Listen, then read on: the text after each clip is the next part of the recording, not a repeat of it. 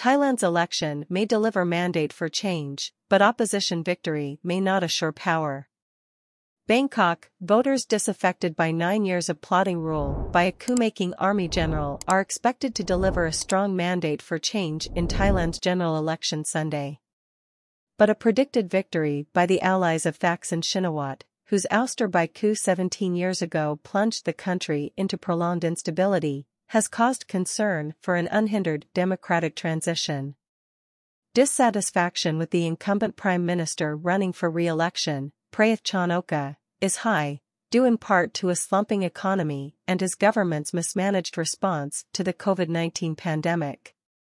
But weariness and even anger at the military's habitual interference in politics is a major factor. Thailand has had more than a dozen coups since becoming a constitutional monarchy in 1932, the last one in 2014 carried out by Prayuth when he was army commander. Prayuth's governments slapped down democratic reforms and prosecuted activists. The main factor could be that people are no longer willing to tolerate the authoritarian government that has been in power for over 9 years, and there is a significant wish for change among the people, said Pinkayu Longaramsri, a professor of anthropology at Chiang Mai University. 70 political parties are contesting the 500 seats up for grabs in the House of Representatives. 400 are directly elected, with 100 chosen via a form of proportional representation. Opposition parties endorsing reforms to rein in the army are running strides ahead in opinion polls. But pitching policies that threaten the status quo alarms the ruling conservative establishment. It has repeatedly shown itself capable of bringing down popularly elected governments it didn't like, through rulings in the royalist courts and army coups. Prayuth represents one pole of the country's politics, centered around royalists and the military.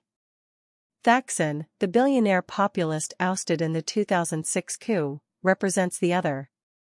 The power struggle between Thaksin's supporters and his opponents has been fought, sometimes in the street, sometimes at the ballot box, for almost 2 decades. Prayuth is trailing badly in opinion polls behind Thaksin's 36-year-old daughter, Thaksin Shinawatra, who inherited the popularity and political style of her father.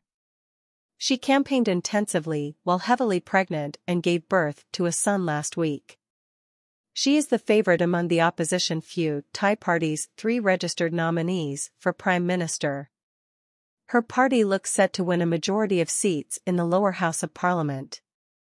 Recent history strengthens the appearance of this election as a grudge match between the Shinawatras and their foes. Prayuth's 2014 coup unseated a government that had come to power with Yingluck Shinawatra, Thaksin's aunt, Thaksin's sister, as prime minister. And few Thai topped the field in the 2019 vote, only to be denied power when the army-backed Palang Pracharat party found partners to assemble a coalition government. But a third major player has injected a sharp ideological aspect into the election. The Move Forward party, led by 42-year-old businessman Pita Limjaroenrat, has galvanized younger voters and is running a strong second to few Thai in the polls. However, for conservative Thailand, its platform is frighteningly radical: reform of the military and reform of the powerful monarchy, a bold move because the institution has been traditionally treated as sacrosanct. Thitinan Pongsudarak, a professor at Bangkok's Chulalongkorn University, points out that while Move Forward's agenda would be considered just progressive in other countries, in the Thai context it is revolutionary. This election is the most important in contemporary Thai politics because it's an election that's going to determine Thailand's political future, he says, crediting Move Forward with pushing the frontiers of Thai politics into areas where it needs to go. Few Thai largely shares Move Forward's reformist agenda, but the smaller party's more forthright stand poses a dilemma. Adding Move Forward to a coalition government could antagonize the Senate, a conservative body whose support is crucial to taking power. Thailand's 2017 constitution, adopted under military rule, calls for the Prime Minister to be selected by a joint vote of the 500-member House and the unelected 250-seat Senate, whose members were appointed by Prayuth's junta. In 2019, the Senate voted as a bloc, unanimously backing Prayuth. This time, a party that wins a clear majority of House seats still might need at least 376, or 75% plus one, of the votes in the 500-member lower house if its prime minister candidate was opposed in the Senate. If Pheu Thai lands in such a position, it could find coalition partners among parties that win some House seats.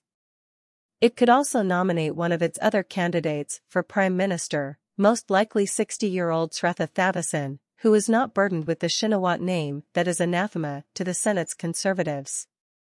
Most intriguingly, Pheu Thai could ally with another former general, 77-year-old Prayuth Chan-ocha, who has been Prayuth's ambitious deputy prime minister and is this year's prime minister candidate for the Palang Pracharat party.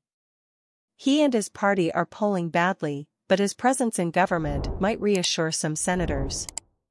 Such an alliance would seem like a deviance from Pheu Thai's platform, but could be sold to supporters on the basis that Prayuth was not actively involved in plotting the 2014 coup. Until Sunday's votes are counted, Pheu Thai's path forward will remain unclear. Many said that this election reflects the people's hope for change in politics, but at the same time, the greater the hope for change imposed on this election, the more nervous the conservatives currently holding power become, says Chiang Mai University's Pinkiu. We will begin to see the retaliation from the conservative side, from provoking a sense of extreme nationalism to obstructing some parties.